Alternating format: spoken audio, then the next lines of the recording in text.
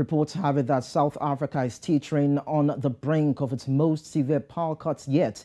People have been hit with stage 6 load shedding this past weekend, with ESKOM admitting it had as many as 45 breakdowns in a week.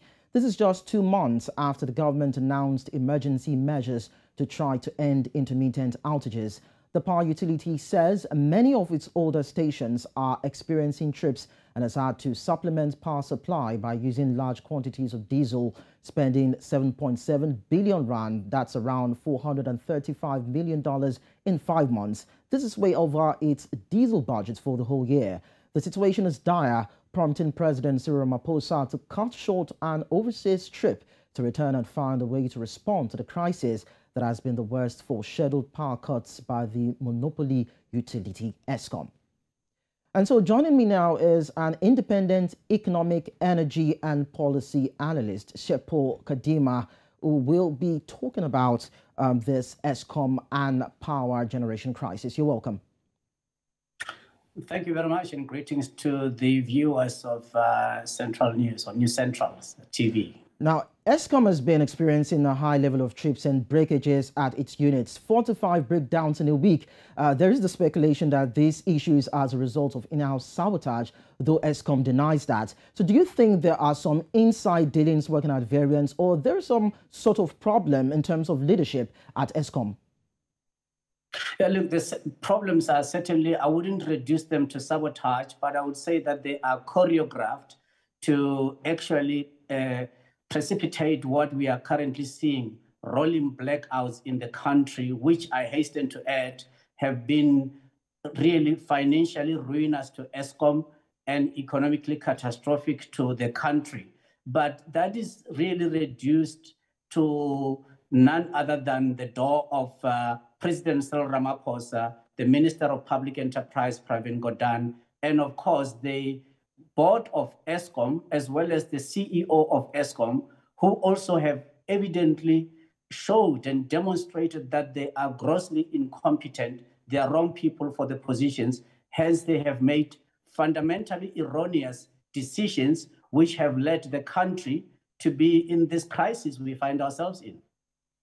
Now, ESKOM says it expended about 7.7 billion rand on diesel in 5 months, a budget that should span the whole year. And now they'll have to raise about 500 million rand in order to purchase diesel. Now, would you say that ESKOM is just being over-reliant on diesel rather than exploiting coal? Or would you say that coal is not enough as an alternative source of energy? Okay, in the first instance, South Africa, if we were to double our current coal consumption, we would have at least 120 years of coal reserves that can be used. Meaning, if our coal production was to go up to 500 million tons a year from the figure of approximately 250 million tons at the moment, which includes export, which includes coal to liquids, as well as power generation for coal. So, therefore, we don't have a problem of coal reserves. Secondly, South Africa has got well over 44,000 megawatts of installed capacity of coal-fired baseload power stations. The demand in the country right now has gone down and continues to go down. We are currently having a maximum demand of no more than 32,000 megawatts.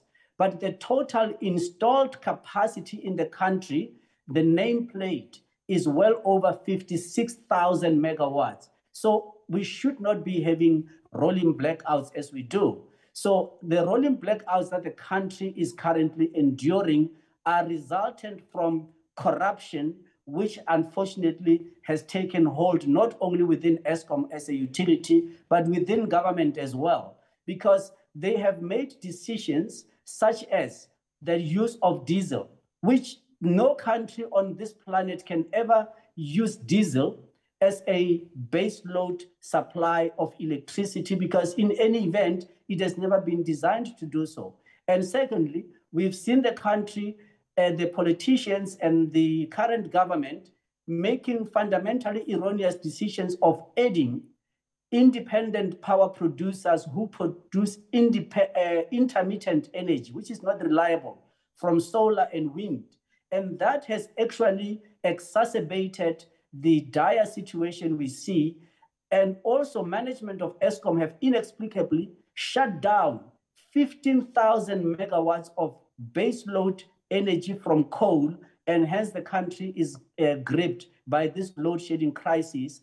And all of that has been simply to increase the tariffs of electricity in order to pay over the monies collected from electricity sales which are declining, to the diesel suppliers, to the independent power producers who produce totally redundant energy, and everything else has nothing to do with making ESKOM efficient to supply baseload power reliably in the least cost manner in an environmentally friendlier way. While you berate the government's intervention, should we still expect that the National Treasury will probably step in to inject additional funds to purchase more diesel to power the facility? National Treasury will step in not only in terms of providing the funds for diesel, as I say, diesel which should not ever have been required in any event, because we demonstrated this in 2015 that you could stop the use of diesel in power generation. But National Treasury will step in, as it has done in the last 4 years. Every single year, we have seen National Treasury having to provide a lifeboat, a bailout to ESKOM, and this year is going to be no different. In fact, the audited financial statements of ESKOM are delayed from being released, and one of the reasons for that delay is because National Treasury has to step in order for ESKOM to remain a going concern. Because if the audited financial statements were to be released prior to the bailout from National Treasury being released, then ESKOM will not be a going concern, and that will trigger in an avalanche of various loans that the state has being called becoming due and payable, because the covenants that National Treasury has entered into with the lenders has been that none of the state-owned companies are supposed to default on the debt instruments or the bonds that they hold with various lenders internationally and domestically. So we are going to see National Treasury continuing with bailout, as I say, which has been the case in the last 4 years. And going forward, as that bailout increases, that the amount of the bailout increases, we are going to see a ESKOM that is becoming even more vulnerable. But the biggest risk that the country faces now is that of a collapse, a total collapse of the transmission grid, which in turn will mean that economically, this country will be set back at least 20 to 30 years, because a total collapse of the national grid, the transmission grid, it will mean that the power system will take at least 21 days or 3 weeks to come back online, and the devastation economically, the word catastrophe does not even explain 10% of what will happen. All right, let's talk about the Energy Advisory Committee that President Cyril Ramaphosa previously set up. Has it made any recommendations? Has it presented any sort of solution in dealing with the electricity crisis? And has that benefited South Africans in any way?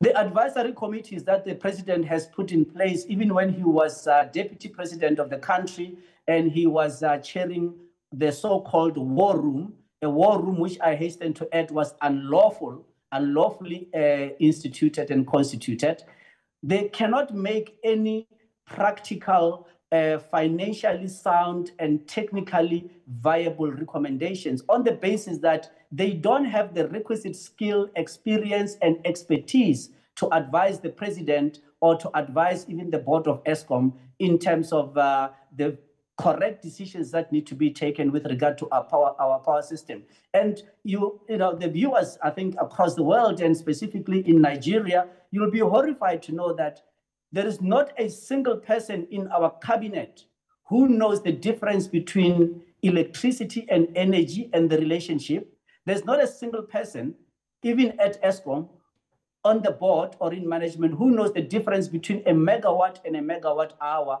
or difference between voltage and current. Hence, the decisions that they continue to make are imperiling the energy system. One of the key examples is just yesterday, ESKOM came out with an announcement that they are going to procure 1,000 megawatts of so-called emergency generation program or emergency generation power.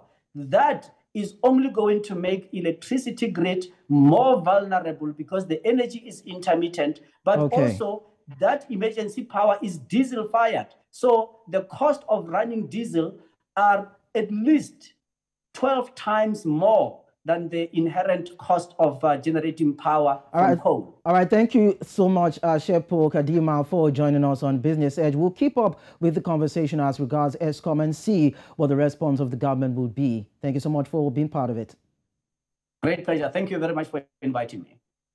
Now, ESKOM's deteriorating finances come as the power utility is trying to respond to an intensified period of power cuts. And even citizens are concerned about why the country continues to experience load shedding in spite of President Ramaphosa's emergency energy plan. The severe power cuts have already seen the manufacturing, agriculture, mining and domestic trade sectors perform poorly, costing the economy billions of rand in lost activity. So definitely there's a lot that needs to be done to tackle that situation. We'll quickly go on a break now. And when we return, we'll be wrapping up with NC4 to watch.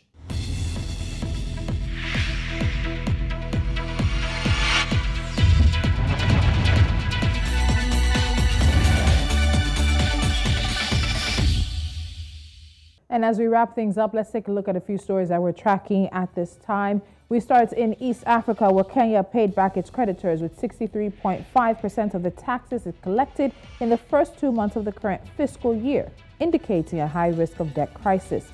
According to the most recent Treasury figures, debt servicing expenses came to around 177.95 billion Kenyan shillings in July and August, despite record-breaking tax receipts of 280.23 billion Kenyan shillings.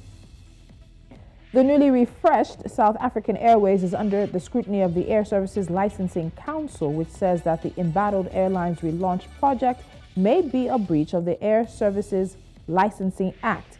SAA confirmed receipt of a letter from the council in August 2022 seeking information from the airline so it could ascertain its compliance and/or non-compliance with the act. Trade between Egypt and the European Union surged 24.5% year-on-year in 2021.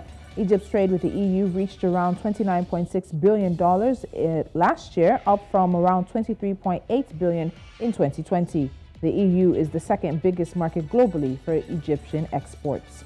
And finally, we wrap things up in West Africa, where the Nigerian government said there are plans to increase the 30,000 naira minimum wage in light of inflation. Minister of Labor and Employment, Dr. Chris Ngige, said that the adjustments had become important to reflect what was happening globally. And that's the business we have for you today. Tomorrow is another day for us to put African business, economies, and of course finance front and center. So do make it a date, 11 a.m. West African time, right here on News Central. You can of course follow us on our social media timelines at News Central TV. Download our mobile app, subscribe to our YouTube channel, and watch us on DSTV channel 422, Star Times channel 274, and other platforms we are available. I'm Tolu Lokwe Adileru Balogun. Have a great day.